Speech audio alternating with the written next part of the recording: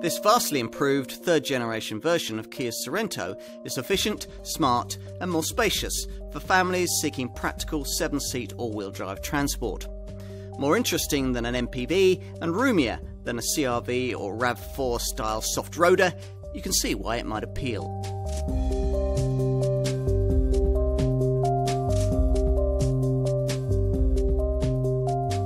Let's say you want a decently sized SUV for family duties.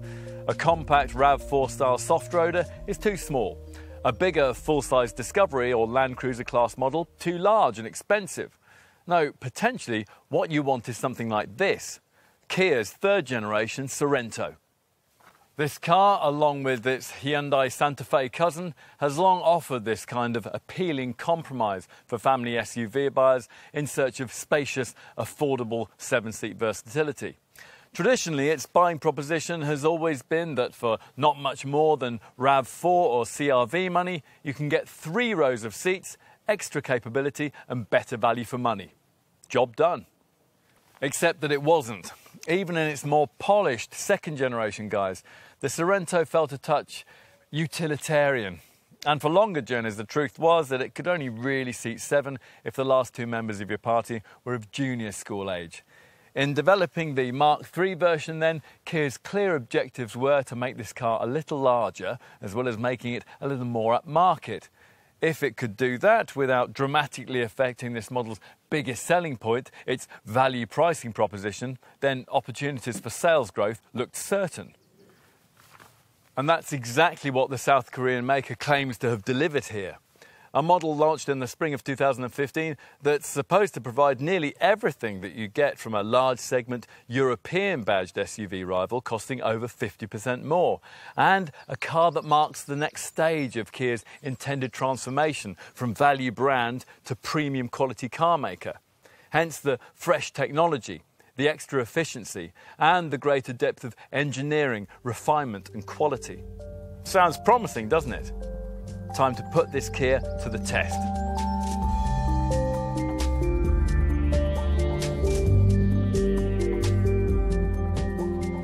By its own admission, Kia has never overly prioritised rewarding driving dynamics when it comes to this, its flagship Sorento model. Typical customers, the brand has always pointed out, generally enter the family SUV segment looking for a robust, comfortable and refined driving experience rather than a memorable one. Times are changing though, and the company now wants to prove itself the equal of European competitors, which means upping its game when it comes to ride and handling. There's only so much that Kia's development engineers can do in this regard though, at least in this case anyway. A root and branch change in Sorento philosophy would have been necessary to make this third generation model a dynamic match for large SUVs like BMW's X5 or even Land Rover's Discovery Sport, and that's not what's been provided in the evolutionary approach delivered here. The South Korean company has to consider its more conservative US and Asian markets, and in any case, the brand is well aware that many potential buyers still want to tow and enjoy at least the occasional light off-road adventures. In other words, they still need this car to be quite tough, and that means quite heavy. To be specific, it's just under 1.9 tonnes in weight, bulk that you'll certainly feel if, rather ill-advisedly, you attempt to start throwing the thing around. To be fair, extra torsional rigidity has helped to reduce body roll around the bends, and there's certainly nothing wrong with grip and cornering traction by the standards of this kind of car. Opt for the 6-speed automatic transmission rather than the 6-speed manual gearbox that I'm trying here, and you even get a drive mode select system that can sharpen up the steering and the gear shift timings for a sportier feel. Approach a drive in a Sorento with this kind of mindset though, and you're really rather missing the point. Anyway, selecting the automatic model means that your towing capacity will be reduced from 2,500 kilos to 2,000 kilos, which is a significant factor for some owners. Better instead to relax and waft happily along on the wave of torque delivered by the slightly uprated 197 brake horsepower 2.2 litre CRDI diesel engine, the only unit on offer to Sorento buyers in this country. pulling power is certainly in plentiful supply. The 441 Newton meters on offer here, easing you from rest to 62 miles an hour in around 9 seconds, on the way to an academic maximum of 124 miles an hour. Also impressive is a much improved refinement of this third generation model, something Kia thinks is indicative of premium quality. Hence that extra body rigidity, the sleeker shape, the vast swathes of aerodynamic shielding beneath the car, these measures together cutting noise levels by around 6%. That still isn't quite enough for full executive segment silence. The large tyres and door mirrors see to that, but it does deliver a big improvement. And off-road ability? Well, that ought to be a little better than before, despite the fact that approach and departure angles are a little down on those of the previous model, and the ground clearance remains modest at 185mm. This is because the old second generation Sorento's intelligent all-wheel drive system has been replaced by a much better Dynamax setup that this time around is actually quite intelligent. This Kia still doesn't run in 4x4 form all the time, that wouldn't be very efficient. It is now, though, readier to cope when conditions turn nasty.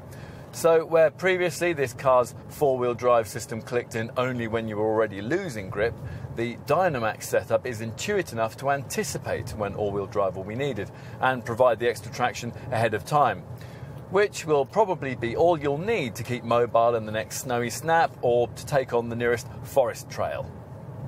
Those brave or foolhardy enough to want to do a bit more than that will be reassured by the provision of a manually selectable lock mode that splits torque 50-50 front to rear to ease you through particularly slippery situations at speeds of up to 25 miles an hour. This Kia's relatively close proximity to the ground means that these shouldn't be too extreme, but hill start assist control and a 16.9 degree approach angle should go you up reasonably steep slopes, while there's a 21.0 degree departure angle to help when you get to the bottom at the other side. It's hard to imagine any buyer of this Kia driving to those extremes. Users wanting serious off-piste stability would be more likely to buy a Mitsubishi Shogun or stretch up to a Toyota Land Cruiser or something with a Land Rover badge. Still, a Sorento owner wouldn't need to venture into the Serengeti to derive some benefit from the Dynamax 4x4 setup. We do, after all, live in a country where, on average, it rains on over 140 days each year. And on wet tarmac, this car certainly offers a reassuring feeling of traction when the weather turns bad. That's aided by a clever ATCC Advanced Traction Cornering Control system that, through the turns, intelligently apportions engine torque to the wheels that can best use it.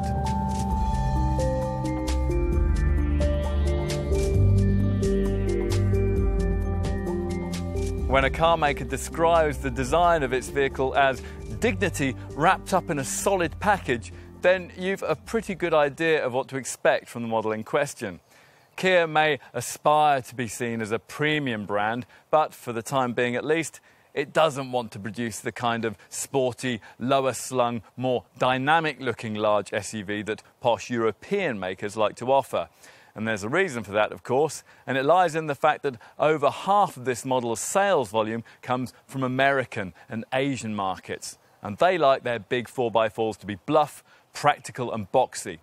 So that's what's once more been delivered with this third-generation Sorento model. Or to a point it has anyway.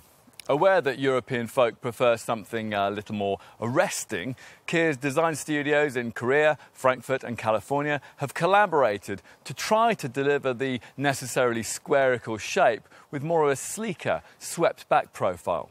The object here was not only extra showroom presence, but the need to disguise what is probably this Mark III model's biggest change, its greater size. This, we're promised, is now something that nearly all its direct competitors struggle to be, a proper seven-seater, as opposed to merely being a five-seat SUV with a couple of fold-out seats for kids in the boot. The distinction might sound subtle, but it's nonetheless important. A Sorento able to properly swallow 7 fully sized folk on a regular basis would have a key advantage over most directly comparable rivals, and for the first time would be a credible alternative to a comparably priced large MPV people carrier.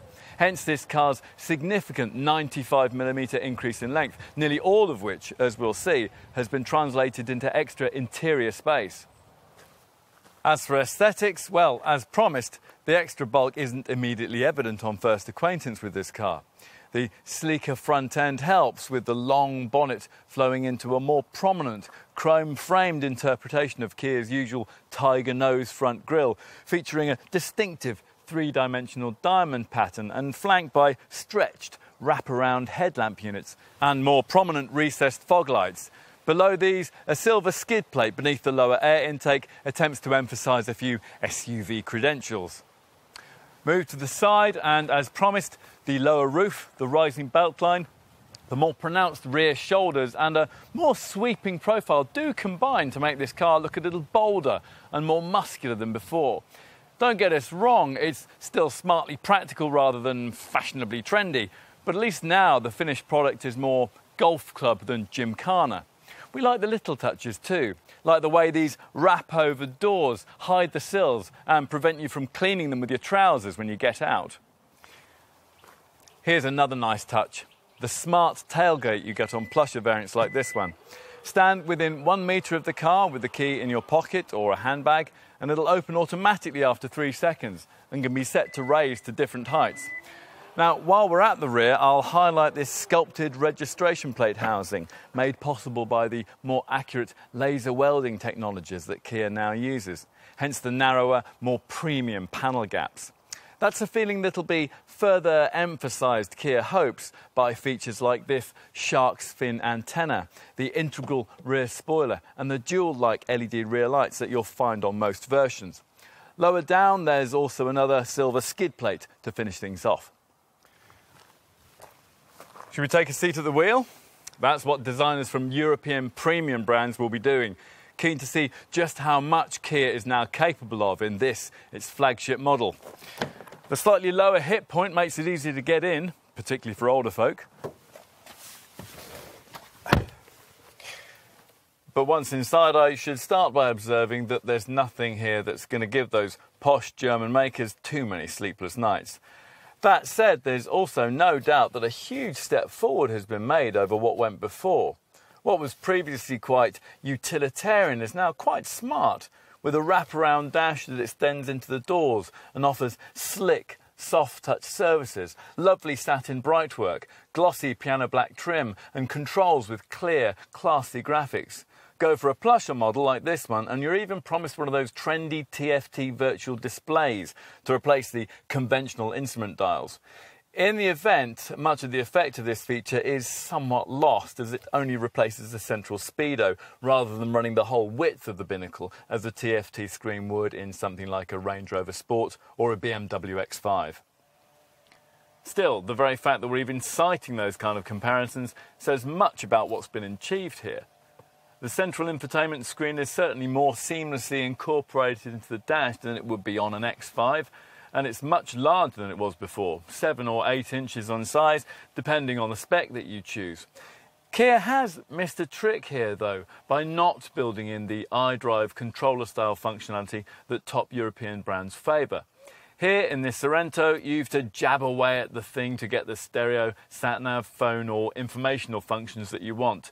Either that or try to master voice control functionality that, like all such systems, can sometimes be a bit hit and miss.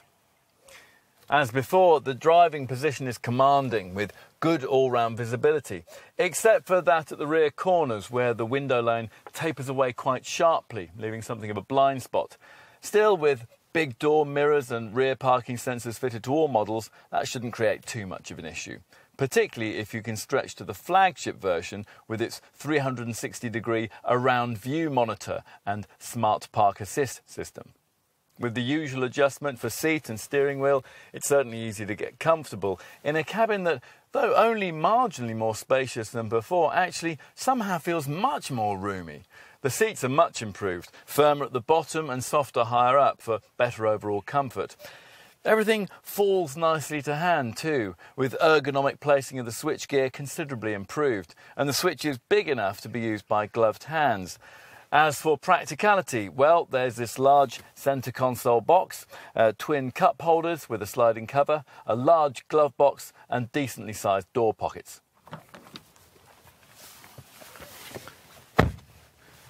Take a seat in the second row and there's also a greater feeling of space, partly because of an extra 15mm of legroom, but mainly because the designers have managed to all but eliminate the previous model's chunky transmission tunnel, meaning that 3 passengers can much more easily be seated.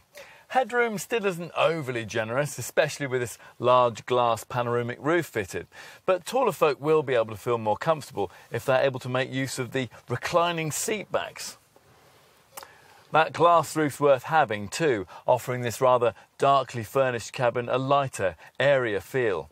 I mentioned legroom. Another welcome touch is the way you can slide this seat base backwards and forwards through 270mm of travel, although the extent to which you'll be able to do that will of course be determined by whether you're in front of third row folk travelling behind.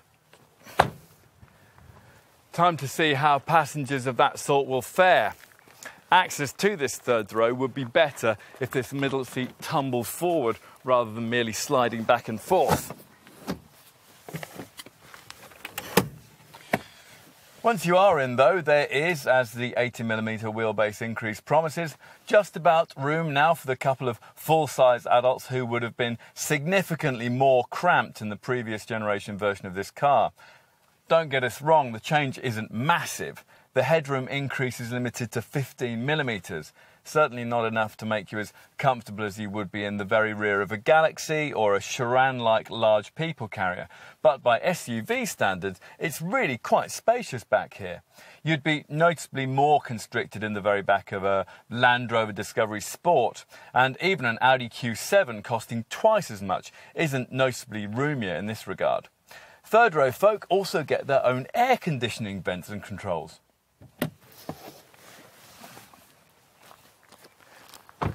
Of course, with those rearmost seats in place, there isn't much room for luggage. But then, of course, that's true of any 7-seater that isn't directly based on a van. Lift that smart tailgate I mentioned earlier, and you'll find that with all 3 rows in place, you get 142 litres of cargo space. A capacity that rises to 605 litres if you tug on these boot straps to fold the third row chairs. That last figure a 17.5% increase on before. The tonneau cover can be stored neatly away beneath the boot floor when it's not in use, although there's no room under here to store much else, thanks to Kia's welcome decision to specify all cars sold in this country with a full-size spare wheel. More capacity can be freed up, though, if you're prepared to annoy any second-row passengers by sliding the middle seats forward. And there's a useful 40-20-40 fold in the central backrest, so that longer items like skis can be pushed through between a couple of middle-row occupants. Flatten the central bench, and 1,662 litres of fresh air can be freed up, 90 litres more than before. The completely flat low bay is 47 litres bigger than the one you get in a rival Hyundai Santa Fe, and 34 litres larger than that you'd have in a Land Rover Discovery Sport.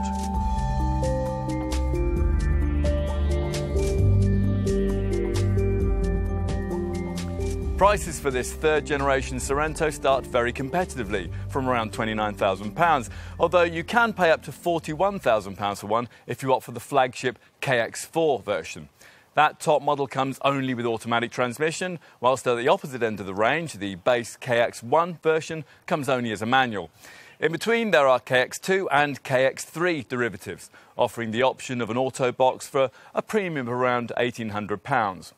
What is common across the range is four-wheel drive and the 197 brake horsepower 2.2-litre CRDI diesel engine beneath the bonnet.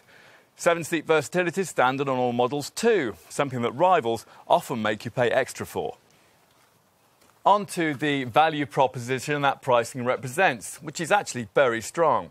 As ever with the Sorento, Kia's argument is that with this car, you're getting all the key attributes of a large segment 7-seat family SUV, say a full-size Land Rover Discovery or a Toyota Land Cruiser, costing £40,000 to £45,000 for the price of a compact segment 5-seat SUV, say a more powerful diesel version of Toyota's RAV4 or Honda CR-V, costing £27,000 to £30,000.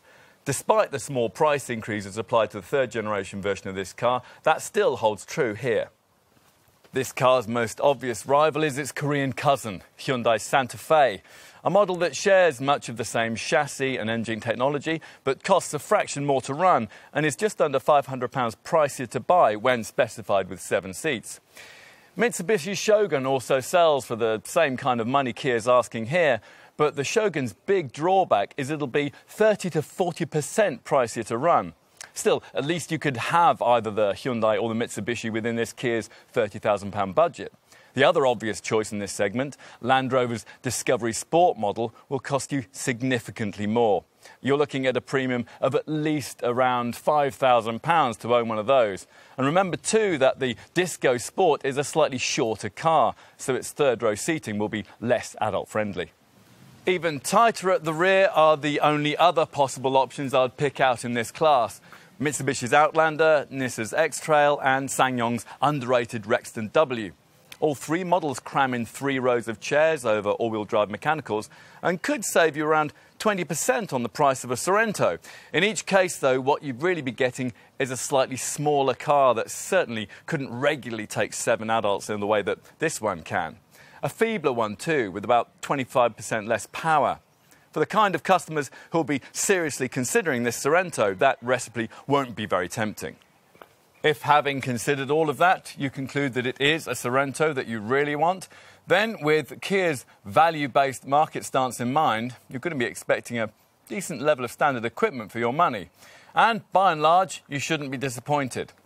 As well as the all-wheel drive system and the 7-seat capacity that I mentioned earlier, which not all rivals offer as standard, all models feature LED daytime running lights, front fog lamps with integrated cornering lights, headlamp levelling to compensate for heavy loads, reverse parking sensors, tinted glass, alloy wheels, roof rails, a rear spoiler, power folding mirrors and nice little touches like front wiper de-icers to get you going on a cold morning.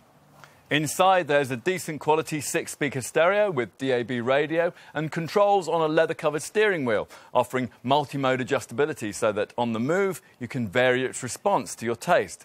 There are also USB and aux in ports, plus Bluetooth connectivity for your phone, as well as air conditioning, a trip computer, cruise control with a speed limiter, a proper spare wheel and hill start assist control to stop you from drifting backwards on uphill junctions. Do you want more?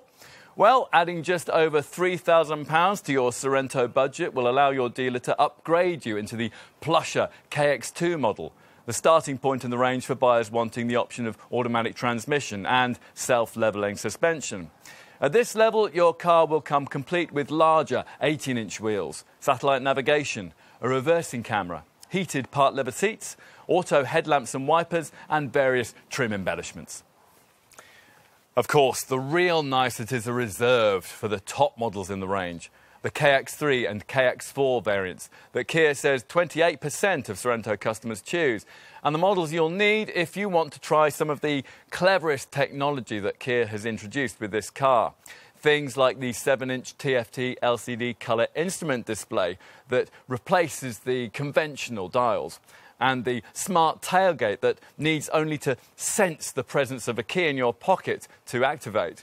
Both these features are fitted to this well-specified KX3 variant, along with niceties like adaptive xenon headlights that turn with the bends, a panoramic sunroof, alloy pedals, a power-adjustable driver's seat, a larger 8-inch infotainment touchscreen, and an Infinity premium sound system.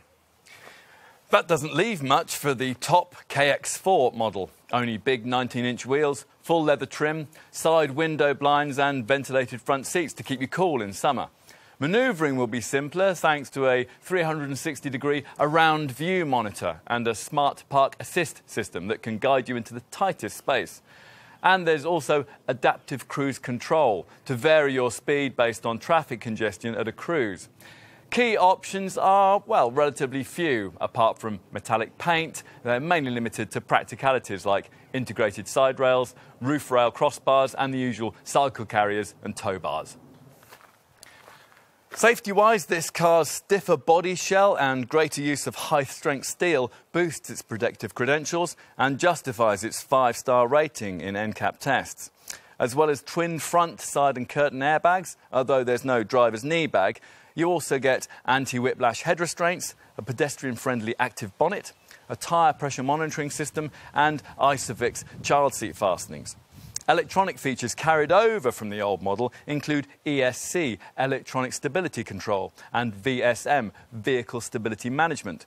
The latter feature helping if, for example, you're in a situation where one side of the car has more grip than the other, say when you're driving near a grass verge. Plus, the anti-lock brakes have a brake assist function to help in emergency stops. These are advertised to following motorists by an emergency stop signalling function that flashes the rear lights when you slam on the anchors. There's also a useful trailer stability assist system to make towing safer.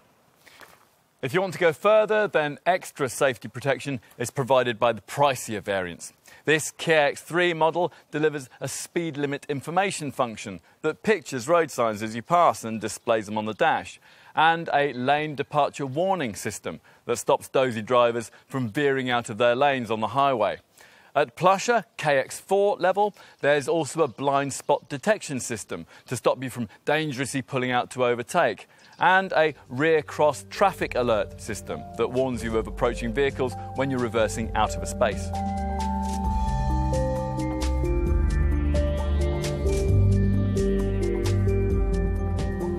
In developing this third-generation Sorento model, Kia didn't have the option of completely changing the 2.2-litre CRDI diesel engine that's long been used in this car, or substantially reducing this vehicle's weight. As a result, the brand has been limited by what it can achieve in terms of significant running cost improvements. Still, significant efforts have been made. That power plant, for example, has been made lighter, more efficient and cleaner so it can meet Euro 6 standards. There's a more sophisticated fuel-saving MDPS motor-driven power steering system. All models, including the automatics, get the brand's ISG, Intelligent Stop and Go system, to cut the engine when you don't need it, stuck in traffic or waiting at the lights. And there's a freshly developed Dynamax all-wheel drive setup that helps to save fuel when traction isn't at a premium. As a result of all this, Kia has been able to reduce the running cost of this car by about 5%, which means that it's also about 5% cheaper to operate than a rival Hyundai Santa Fe, which uses the same 2.2-litre CRDI diesel but lacks the efficiency updates I've just been talking about. Time for some running cost specifics. A manual Sorento model manages 49.5 miles per gallon on the combined cycle and 149 grams per kilometre of CO2.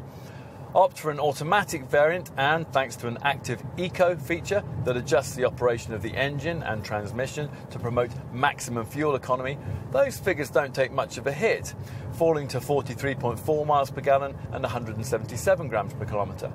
Both the readings I've just quoted you are based on those of a standard model with 17-inch wheels. As usual, opting for the larger 18 or 19-inch rims you'll have to have on plusher versions like this one will have a fractional impact on your overall returns. It's nothing to lose any sleep over though. I should give you some perspective on those figures. It's true that they're around 10% below the kinds of returns you get from a comparable Land Rover Discovery Sport TD4 180 PS, but to be fair, this Kia is a little faster and a little bigger than that car. Otherwise, this South Korean model's efficiency stats fully endorse Kia's decision back in 2009 to change the platform this Sorento sits on from a crude body-on-frame construction to a lighter, more car-like monocoque design. Look at the stats of rivals that haven't made that switch, cars like Mitsubishi's Shogun and SsangYong's Rexton W, and you'll find that staying with those heavier, clunkier underpinnings has made them 30 to 40% more expensive to run. Yes, those two competitors are better off-road as a result, but that's a big cost difference for owners to swallow. What else? Well, those of you worried about tax liability will want to know that Sorentos fall between VED band F and I and incur a company car tax liability of between 27 and 33%. Residuals will be important too, figures that have gradually improved as Kia's standing in the market has improved.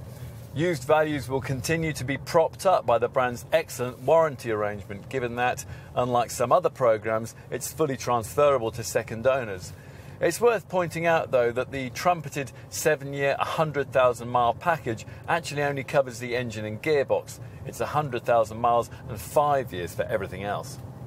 Insurance groupings are also reasonable, enhanced by low cost of repair and excellent safety precision. KX1 and KX2 models are rated at groups 24 and 25.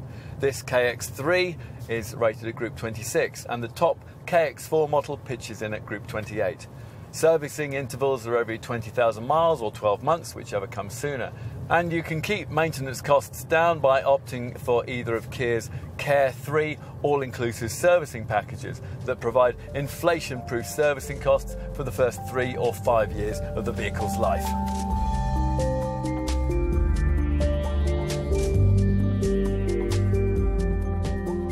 This third-generation Sorento tells us a lot about the way Kia now wants to develop as a brand.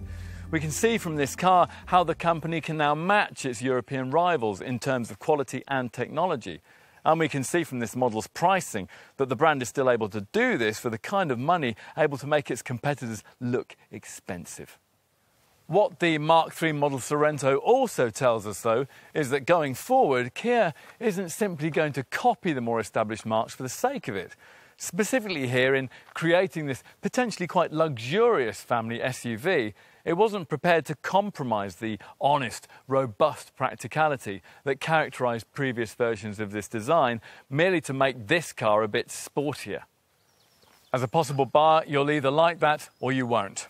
As with the previous Sorento model, it's certainly true that there are trendier, more dynamic choices you could make. There are a few better all-round options, though. After all, your other segment choices generally either restrict you to 5 seats, or if they don't, then they provide significantly less power and space. To match what this Kia can offer, you've either got to spend far more on a European rival, or consider this car's Hyundai Santa Fe design stablemate. Buyers trying this third-generation Sorento now have a good reason not to do either of these things. This Kia's newfound extra polish and cleverness take it clear of that in-house rival and make choosing the car a more credible option for buyers who simply don't need the dynamic advantages on offer from much pricier Land Rover models or the German brands in this segment. Plus, as ever with this model, while those familiar with the Amalfi Coast might still feel the Sorento to be lacking an R, a glance at the spec sheet doesn't immediately suggest that it's lacking much else. In short then, for all kinds of reasons, this is now a car you would like, rather than merely one that would be very handy to have. Which is why, for this South Korean maker, a new era starts right here.